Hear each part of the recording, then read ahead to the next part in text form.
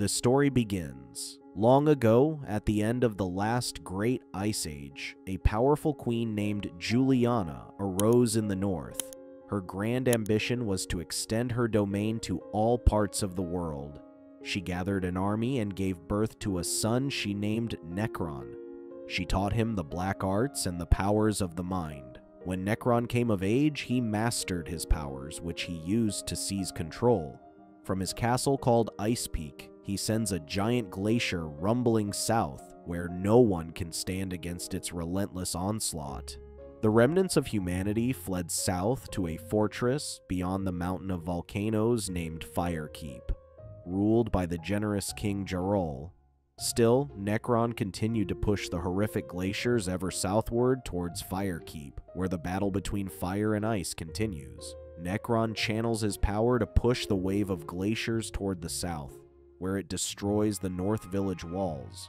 Once the walls are down, he sends his army to attack the defenseless humans. Larn pretends to be dead when the village is overrun until he finds an opportunity to escape. He kills one of Necron's men, but the others become wary of him and chase him into the forest. He climbs a giant tree, hoping to escape from his pursuers, but they also climb up it. Larn is forced to jump off when he gets cornered, and the branches and vines break his fall. Having won the skirmish, the evil Queen Juliana sends envoys to the Firekeep to deliver their new demands. Necron claims that King Jarol will not submit, but Juliana insists and tells her men to give their regards to the princess, suggesting an evil scheme is in place. At the Firekeep, Tigra, the king's daughter, is displeased with being left out of the meeting with Necron's men. King Jarol and his son Taro meet with Necron's men, but are irked when Necron demands their surrender. Out of nowhere, they hear Tigra's screams from the castle's keep and realize that the queen's envoys were a ruse to kidnap the princess. Neither her tutor nor the Guardian Panther stood a chance against Necron's men. Taro quickly sends his men on Dragonhawks to chase after them. Necron's men stopped by a watering hole to drink on their way to Ice Peak. Tigra seduces them with her bodily charm and tricks them into letting her into the water. She then swam underwater and escaped her captors. When they close in on her, she hides in an empty log. They almost came upon her when one of Necron's men had his arm bitten off by a giant centipede. Once they're gone, Tigra quickly escapes to the other side of the river on Driftwood. She almost gets caught when a giant Komodo dragon shows up and wipes out her pursuers. The queen is displeased when she discovers they have lost the princess and threatens to kill them if they fail to find her. Meanwhile, Larn is wandering the wasteland when he suddenly finds himself surrounded by a pack of feral wolves. He tries to fend them off when a masked hunter appears out of nowhere and saves him. He later stumbles upon some ruins and decides to stay for the night. At night, Larn notices noises from the forest and pretends to sleep to catch them red-handed, who happens to be Princess Tigra. She tries to take his meat, but when she gets caught, she leads him to a cliff where berries are growing. They quickly grew close, even sharing their food and keeping each other warm from the cold nights. The next day, Tigra sets out to return to Firekeep, and Larn asks her to take him with her. Playing around, they fall into the water when Larn is suddenly dragged underwater by a giant octopus. Tigra quickly escapes to the surface while Larn is pulled deeper underwater. He tried to break free using his dagger, but it wouldn't let him go.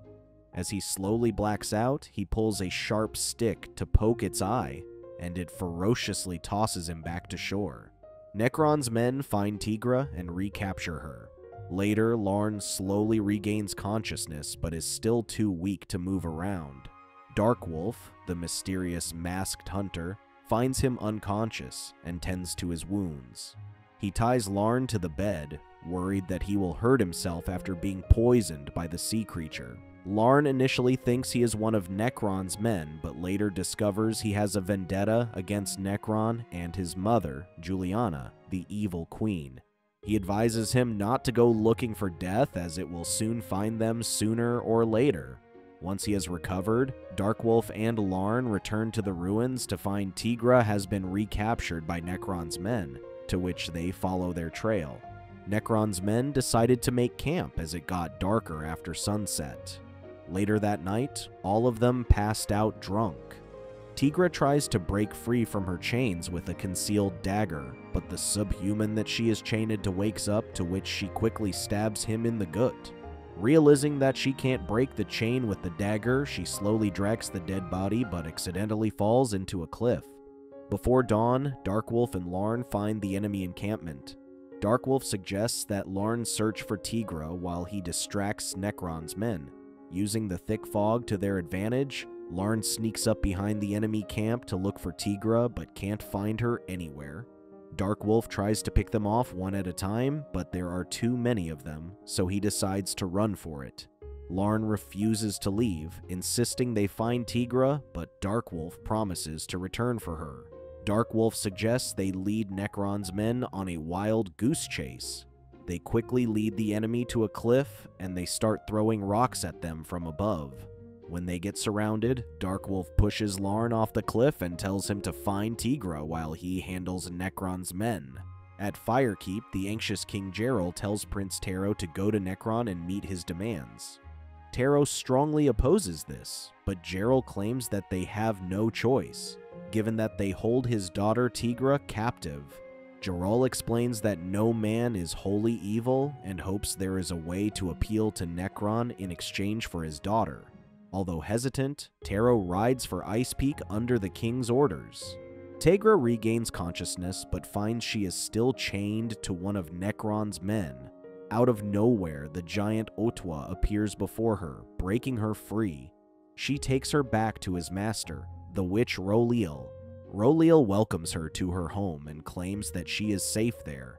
Tigra is so scared of Otwa that she can barely move. Rolil reassures her that there is nothing to fear and offers her a drink to calm her down. Despite his superhuman strength, she explains how Otwa is as gentle as a child. Tigra falls asleep, suggesting that the witch Rolil put something in her drink. Rolil then pulls a strand of Tigra's hair and drops it into a cauldron to reveal her secrets.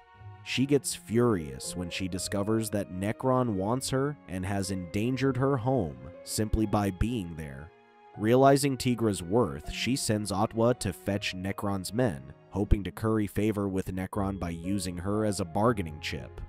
Otwa returns with Necron's men, but is too late to realize that he has been stabbed in the back with a spear. When Rolil discovers what they did to her son, she ferociously charges at their leader but gets stabbed in the gut instead. With both dead, the leader of Necron's men then burned the house down and recaptured Tigra. Larn sees the smoke trail from a distance and decides to check on it, only to find the ashes of Rolil's burned hut. He accidentally knocked over Rolil's remains, who has now turned into an undead. She explains how Necron's men did this to her. He asks where they went, but she initially refuses to answer him. Promising to avenge her, she explains how they took Tigra to Akatar towards Necron's realm. Larn makes it to Akatar, but it is too late, as Juliana has already left on a boat with Tigra. He later overhears Taro's men preparing a ship headed towards Icekeep, so he sneaks on board and stows away.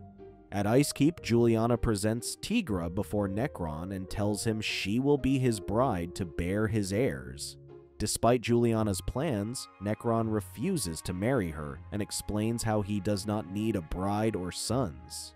Tigra picks himself up and tries convincing Necron to restore peace by appealing to his grand position and power. She explains that only he can bestow the gift of peace between their people. When she extends her hand in friendship, Necron suddenly bursts into laughter, claiming to spite peace and on her. Necron threatens his mother to stop scheming behind his back, or he will have hell to pay for. They keep the princess captive and throw her into a pit. Before Taro's boat arrives at the shores of Ice Peak, Larn sneaks away and works his way around the mountains. While Necron's men are focused on the Firekeep's envoys, Larn sneaks inside the castle. Taro meets with Necron to negotiate peace and his sister's release, but Necron refuses. Necron then provokes him by saying he wants to mate with his sister. When Taro tries to attack him, Necron uses his powers to stop him where he stands and forces them to fight each other. They then disposed of their bodies in the same pit where they were holding Tigra. While still unnoticed, Larn picks up a bow and takes a shot at Necron but misses. Necron uses his powers on him, and the guards then capture Larn. Intrigued, he challenges Larn to a duel, but when Larn wounds him, he is forced to use his powers to wear him down. Tigra wakes up next to her dead brother, to which she mournfully screams in shock. She then pulls out his dagger and tries to escape. When she hears footprints, she hides behind a column and witnesses the guard take Larn to a prison cell. As she looks for a key to open his cell, one of the guards catches her. Meanwhile, Larn hides in his cell to make it look like he escaped. When the guard went to check inside, he knocked him out from behind. He wanted to look for Tigra, but was later discovered by Necron's men. He escapes outside through an aperture on the wall, but Necron summons a storm to prevent him from escaping. He later slips and falls to the ground, and his pursuers catch up to him. When Necron's men are about to attack the defenseless Larn, Darkwolf arrives and saves him. Darkwolf then wipes them out and returns to Firekeep. As Necron's glaciers get closer, King Geralt plans on letting out the volcano's lava. Larn reports back to the king that Necron has killed his son and suspects that Tigra must still be alive. Darkwolf asks the king for his Dragonhawks to attack Necron. King Geralt worries that there are too few to launch a proper attack, but Darkwolf claims they need only one of them to reach Necron to stop him. With Darkwolf leading them, they launch an attack on Ice Peak. Necron's men see them coming and throw rocks at them. When they fly deeper into the cave, more of Necron's men shoot at them with arrows. Necron is thrilled at their brave attempt and makes debris fall on top of them. Larn escapes through a hole in the ceiling, but crash lands in the snow. Juliana tries to hold Tigra captive, but she breaks free and helps Larn take out the guards. Darkwolf has skillfully dodged the enemy's arrows and made it into the throne room, where Necron awaits. He confronts the Ice King, but Necron stops him with his powers. Necron struggles to keep him contained, and Darkwolf eventually breaks free with his sheer determination alone. Darkwolf lands a fatal blow and finishes him in front of Juliana, who screams in agony over the loss of a son.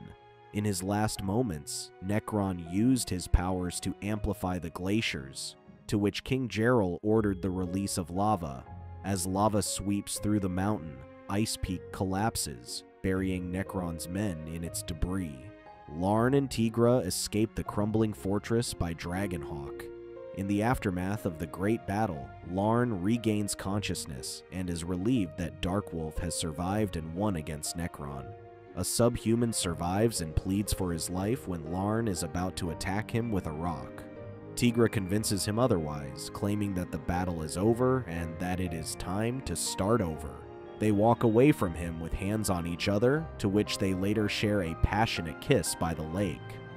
The end. Thank you for watching. Check out these other videos, and make sure to subscribe and tap the bell to be notified about our latest videos. See you next time.